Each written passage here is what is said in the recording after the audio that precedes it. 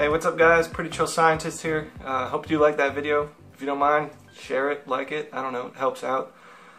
Just a quick update on kind of my life going on right now. My Patreon supporters, your glassware is going to be in the mail soon. It's been a little hectic around here, getting the new lab set up. I just moved into a new house, for those who don't know. And I guess I could take you on a little tour of the lab, show you the digs. It's a pretty sweet setup, nice little basement lab.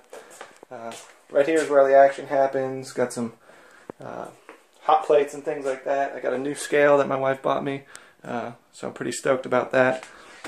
Over here I have my data logging area, so I can take notes and instructions on the TV, and also monitor all my temperature readings and things like that. And then here's just the prep area where I kind of get things going. It's again some more hot plates. I got a centrifuge. A little old toaster oven that I repurposed, and then my glassware corner over here where I store all my glassware. So the lab is up. Yesterday I ran a little experiment. I was trying to make nitric acid. I just wanted to make sure it was feasible in my new lab before I actually filmed it.